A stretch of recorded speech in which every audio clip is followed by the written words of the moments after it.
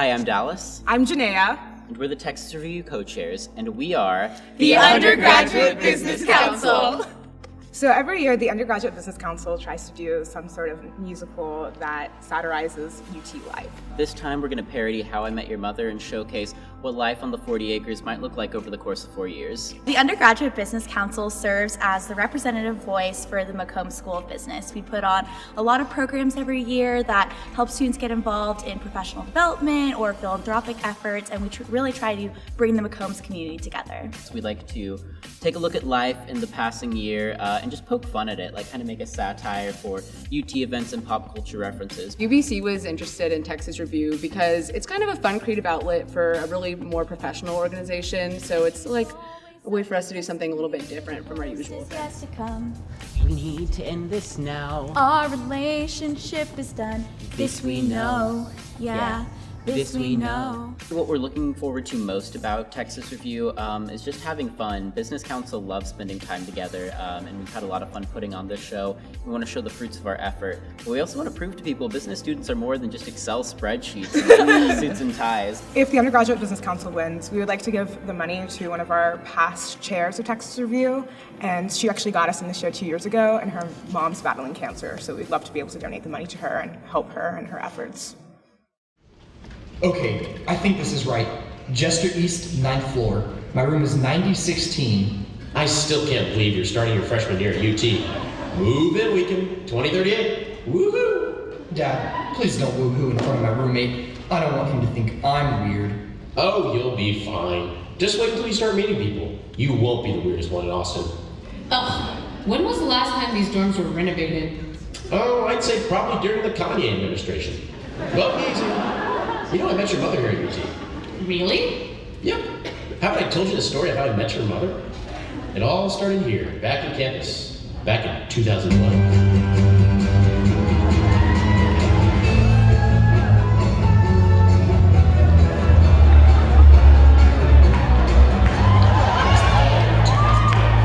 The beginning of my freshman year. I was excited to start college, but nervous about making new friends. The first person I met was my roommate, your Uncle Michael, at our dorm social. Hi, I'm Ned. It's great to finally meet you. Oh hey, I'm Michael. This is my girlfriend Daisy. Nice to meet you. Let me introduce you to my roommate. There she is. Woohoo! She looks like she's having a really great time. You two can meet later. Kids, at this point I was feeling a little overwhelmed. But that's when I saw her. She was gorgeous. Maybe the most beautiful girl I'd seen in my 18 years.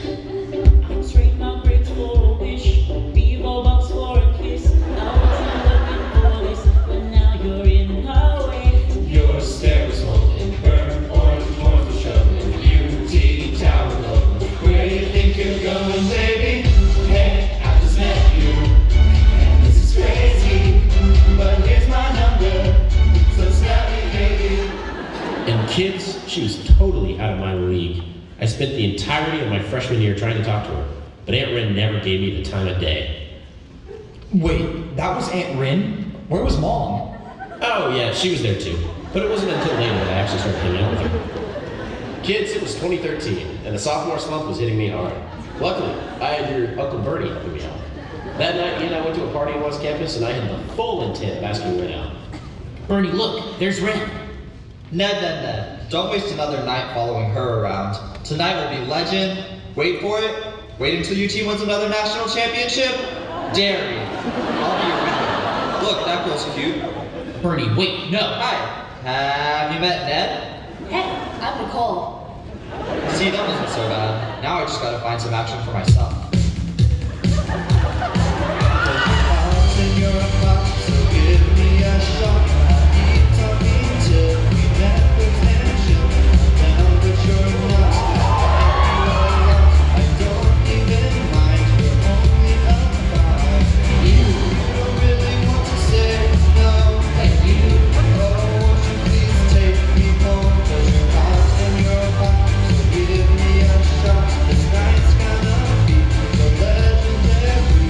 There's a problem.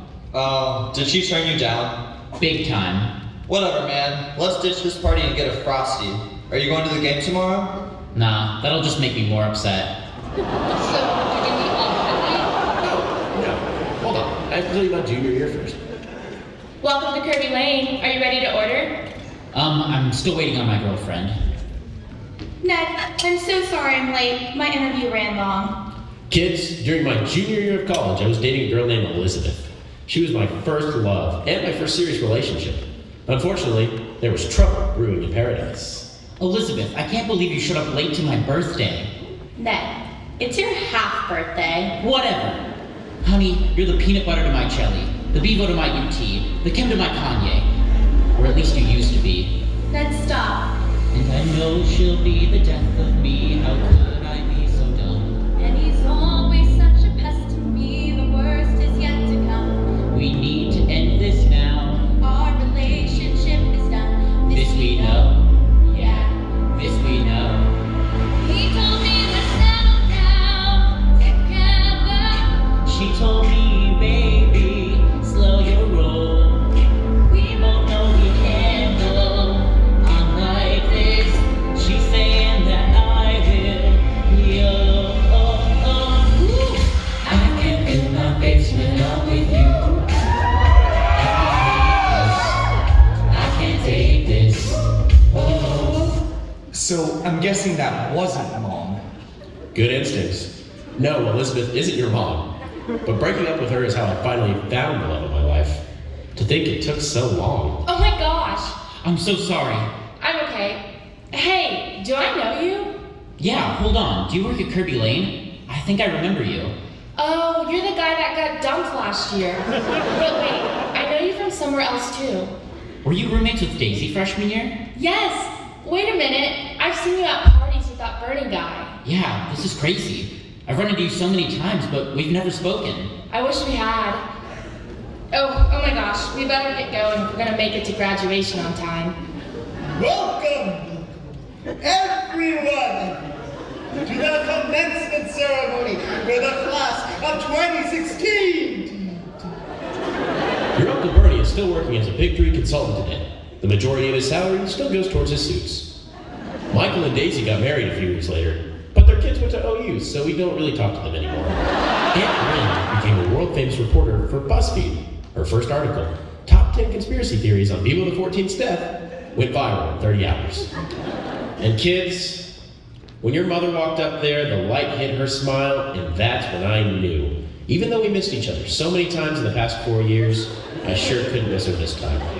So you didn't even talk to Mom until the last day of college? That doesn't make sense. Oh, kids, college was one of the best times of my life. But like my relationship with your mom, there's so much to look forward to in life after college. There's a place off Guadalupe Street where we got our textbooks for real cheap. 4 years here